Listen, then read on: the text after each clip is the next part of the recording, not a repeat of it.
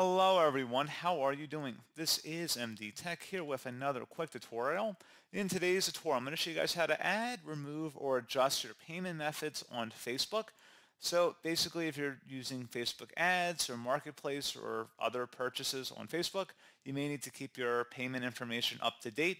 And in today's tutorial, I'm going to show you guys how to do that. And without further ado, let's go ahead and jump right into it. So all you have to do is open up Facebook and select your profile up at the top right. Just go ahead and left click on that. Go down and select Settings and Privacy, and then select the Settings gear button right here.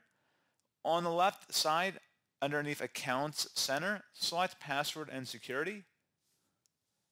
And then underneath Account Settings, you want to select where it says the Meta Pay option, so just Meta Pay. At this point, go ahead and insert or add your debit or credit card. And if you already have one listed in here, you could select it and then adjust the different information such as the credit card number, expiration date, security code, that sort of thing. So pretty straightforward process on that. And as always, thank you for watching. I do hope I was able to help you out, and I do look forward to catching you all in the next tutorial. Goodbye.